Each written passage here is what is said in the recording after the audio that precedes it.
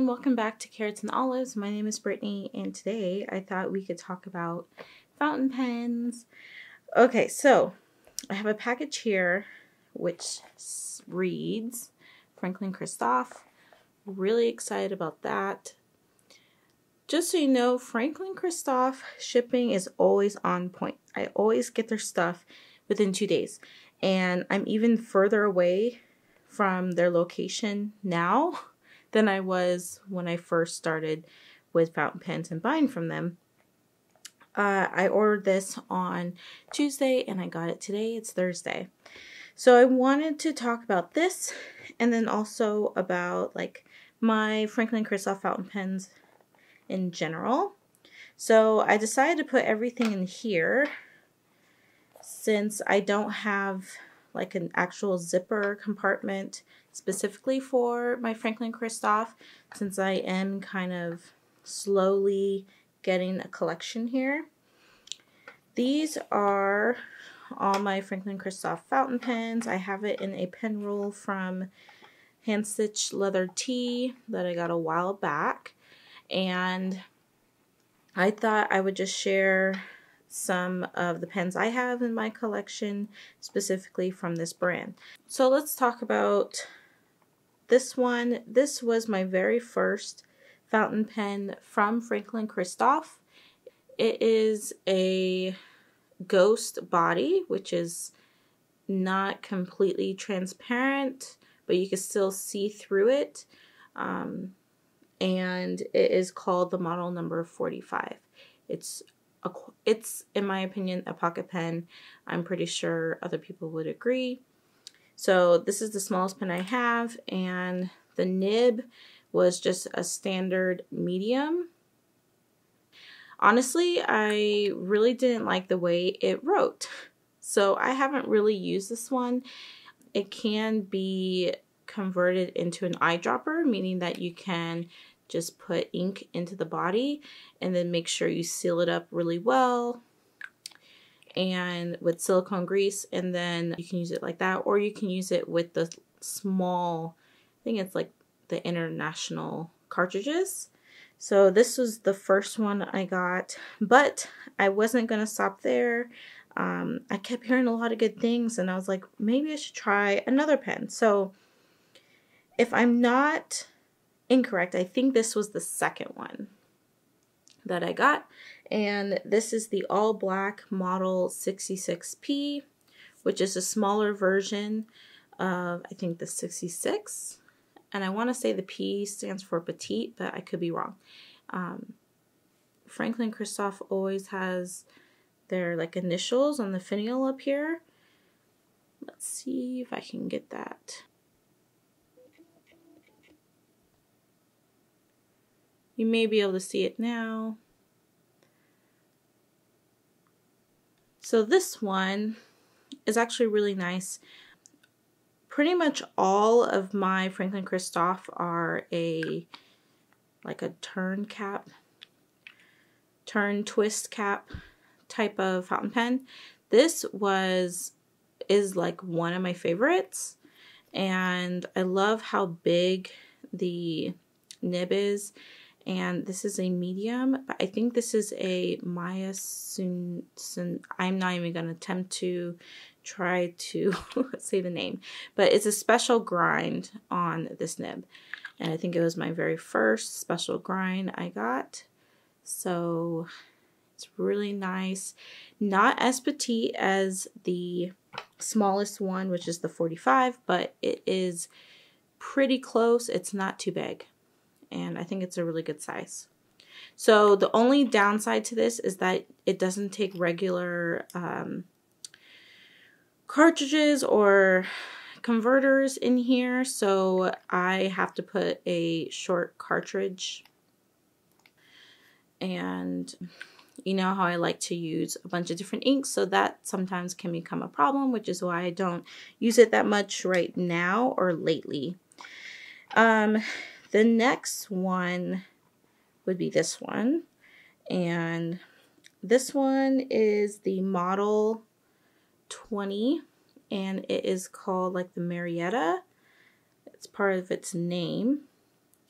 This one has the antique glass body or barrel, and it is my only slip cap fountain pen. So it just slides on and off, and actually I forget half the time because I'm always like turning it and then the nib ends up coming off. So I have to constantly remind myself that this is just a slip cap. This one is a good size as well, and you can use it as a eyedropper, and it's pretty cool to see the ink slash around in there. Right now I have a converter in it, and this one is actually, I think it's a 1.9 millimeter stub, and I think it's one of my largest stub fountain pens. It writes really well as also. Next are these two, which are both the same pen. Something I rarely ever do, buy the same exact pen in a different color. I don't really do that anymore because well, the reason why I did it here is because I felt like I thought I lost this one when I moved to my new location, and I was nervous about it and freaking out that I lost it. Well, I finally got the money and I bought this one because that's the only one they had at the time, so I got the Ghost. This is the Model 25 Eclipse, and I have it in the Ghost and then in the black color. So these are super cool, which is one of the reasons why I really wanted to get it and why I ended up getting another one, because I really love the feature where you take off the cap and you can store it right here on the clip. I think that is such a cool feature, and it's just, it actually shortens the pen and you don't lose the cap, which is one of the reasons why I always preferred a pen that would post, because I didn't want to happen to lose it, since I'm always journaling like everywhere in my house, and when I set it down, if I'm like on the couch, then it could just get lost very simply and easily. This one does the exact same thing. So anyway, that's one of the things that gravitated me towards this style of pen. These two pens have a number 5 size nib, and it's a hooded nib, so not really something that you can interchange yourself. I think you'd have to actually take this or send it back to them if you want to get a different type of nib on these pens, if they do that, or you just have to stick with the pen that you, or the nib that you originally wanted for these pens. So the next ones are actually these two, which are pretty similar in style. This one, the smaller one, is actually a 45L, and it doesn't have a clip. The larger one is a 46 XLV1 solid ice. And XLV1 is like the numerical number that I didn't think about, whatever number that is, but that's what these two are. This one here is really cool looking, but it's quite larger in size, and I actually prefer this size when I compare these two together. Now this one is a number 6 nib, this one is a number 5 nib, and this is the one we're going to really talk about today. This one has been giving me a lot of problems lately, and when I first got it, I wrote with it once and I didn't like it. I sent Franklin Christoph an email about how dry it was and how I wasn't writing correctly, but they said that this is typically what happens to a number 5 size nib, and I don't know, I guess at the time I wasn't really experiencing it, and I don't know if I could have taken it back, but I think I had already inked it up, so I couldn't, so I just kept it, and it was just stored in my pouch for a while before I did anything to it. So I just picked it up maybe a week ago, and I decided to buy this to change out the nib. So this is my first purchase buying a nib only for a pen. Usually I'll just buy another pen, but because I like the body and the style of this one, I decided let's buy a replacement nib and see if it works better in this pen. So I'm pretty surprised and happy with myself that I didn't, you know, spend a lot of money. Their nibs are pretty reasonably priced, and you know, you can get a lot of different nib options before you actually start spending the price of a fountain pen. Did that make sense? The price sounded weird. So I ended up getting the number 5 nib unit for this one in a SIG broad. I wanted to keep the same size width because I really like that. I have a lot of fine and mediums, but not that many broads or even larger. So I want it to still be, you know, where I can use it for journaling and where it's not too big. But I also wanted something a little bit different in size. So they do come with, like, I guess these are collectible cards. It's been a while since I've ordered from them, so this is the card that came with my order. I think this is the first one that actually have a picture of a fountain pen on it. I'm not really sure what you do with these. You just collect them? Let me know in the comments if you are a regular buyer from Franklin Christoph.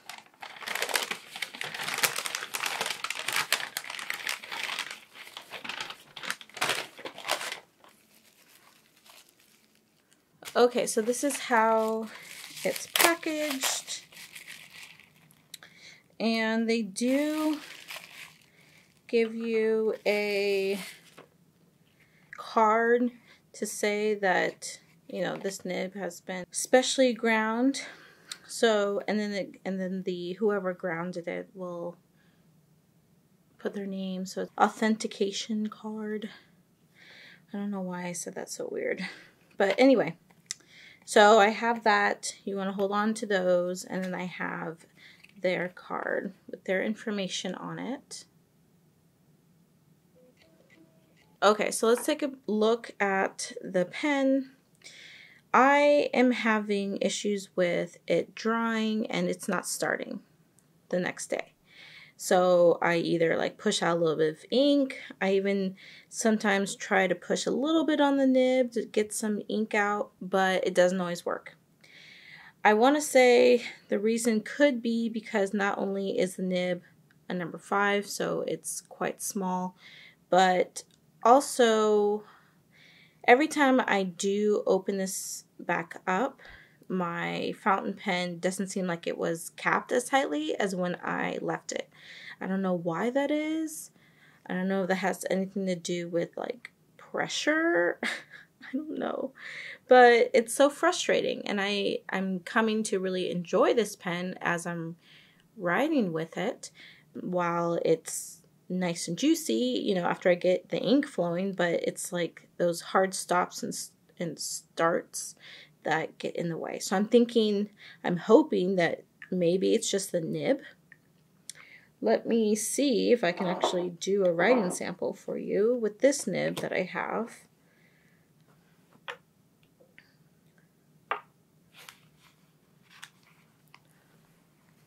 So I had just some of those notes there, but let's see.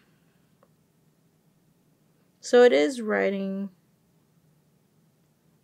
pretty well right now. I do find some inconsistencies with my cross lines. My vertical lines are typically perfectly fine,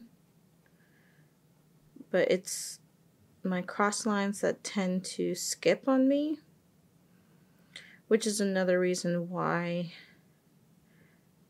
I wanted to get another nib. And the lines don't seem consistent, It's really weird. So I even switched out the ink. So I went from what could possibly be like a drier ink to one of my juiciest inks that tend to work with a lot of my fountain pens, and that is the platinum carbon black ink.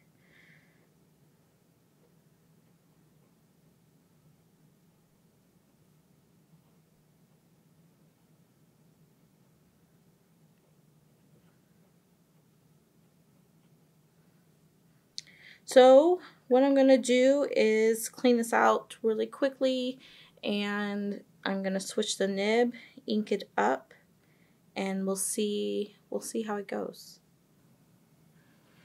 Okay, so I've replaced the nib, and Franklin Christoph has an easy way to do that, amongst other pens as well.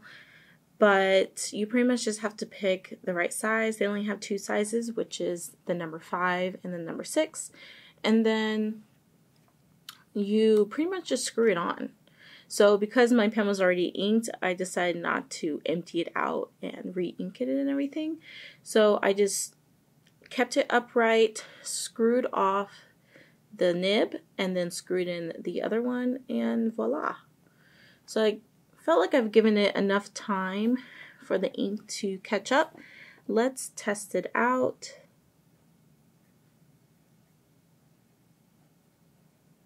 Ooh, this is very smooth. Can I write smooth?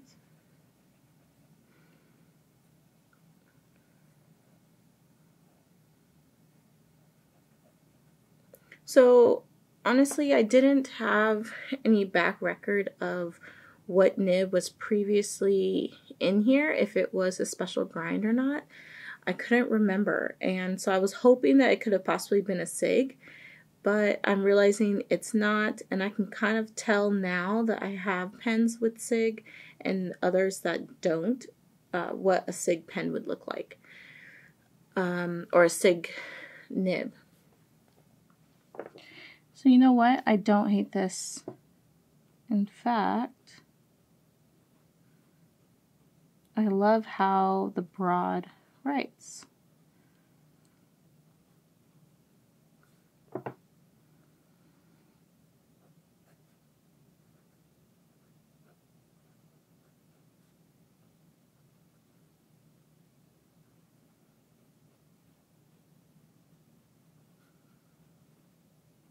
Oh, there's a little bit skipping, but not nearly as much as I was having with this pen, with this nib at the top.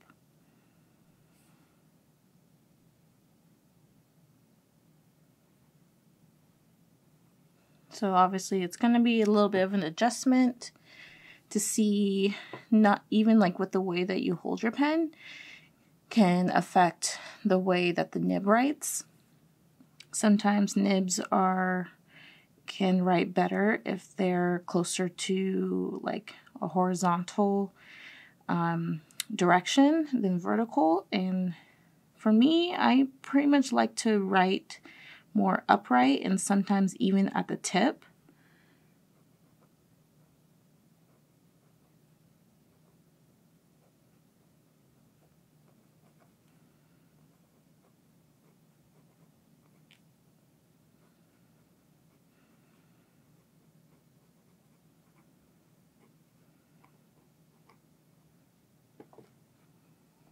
But I am pretty pleased with the way it's writing right now. I guess the big test would be leaving it with the cap on for a couple hours and coming back to see if it writes just as well. So I will probably put a comment somewhere in this video if it did succeed in that test. I also wanted to quickly do a comparison. These two are also SIGs, and these two are my I have a fine in this one, and then I have a medium in this one.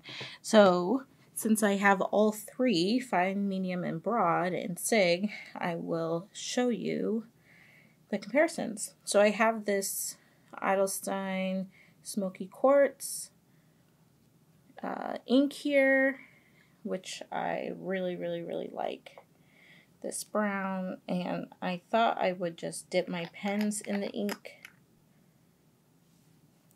to give you an example.